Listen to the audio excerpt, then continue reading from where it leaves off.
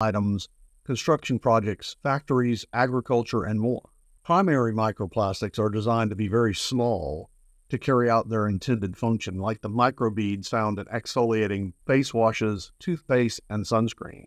Secondary microplastics, on the other hand, are large plastic materials that break down over time into microplastics. This includes plastic bags, bottles. Microplastics are found in oceans, lakes, waterways, soil, air, and unfortunately, even our food.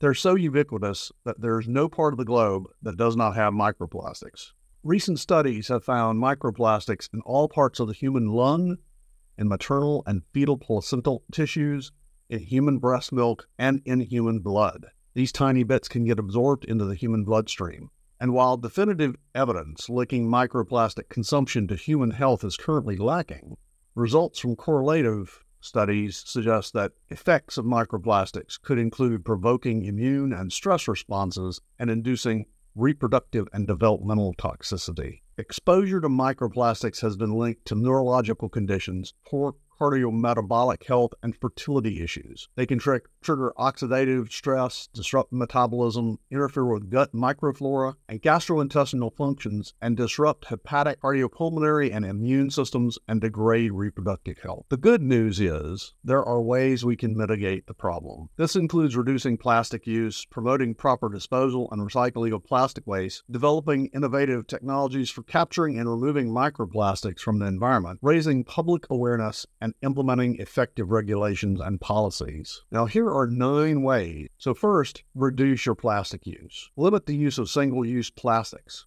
Carry your own reusable bags to avoid buying food that comes in excessive plastic packaging, and choose organic clothes. Synthetic clothing such as polyester is a significant contributor of microplastics. Opt for clothes made from organic materials like cotton instead. Change your laundry habits. Washing synthetic clothes releases microplastics into waterways. Consider using a washing bag designed to catch microfibers. Avoid plastic in cosmetics. Many personal care products contain microbeads, a type of microplastic. Choose plastic-free cosmetics. Be mindful of food and drink. Some research indicates plastic bottled water may be a significant source of microplastics. Consider carrying a reusable steel or glass bottle. Also, reduce shellfish consumption as they are known to accumulate microplastic. You want to use safe kitchen practices. Don't microwave food in plastic containers as heat can release harmful chemicals. Use stainless steel or cast iron instead of non-stick pans. Speaking of the kitchen, let's filter our tap water. A 2019 analysis revealed that plastic fibers are in nearly 95% of samples of U.S. tap water. Consider using an NSF-certified water filter. Regularly dust and vacuum. Regular cleaning can help reduce your exposure. And finally, use public or alternative transportation. Car tires are a significant source of microplastics. Using public transportation or alternative modes like cycling can help reduce the source. As a society, we can also help reduce demand for plastic products and make available alternatives that are economically accessible and at scale, and provide adequate waste and recycling facilities. So there you have it. Microplastics are a global issue that affects us all. But by understanding the problem and taking action, we can help mitigate their impact. Remember, every little bit helps. So thanks for watching, and don't forget to like, share, and subscribe for more environmental insights. And please comment on this video and whether the new format that we're doing videos in is to your liking. Until next time,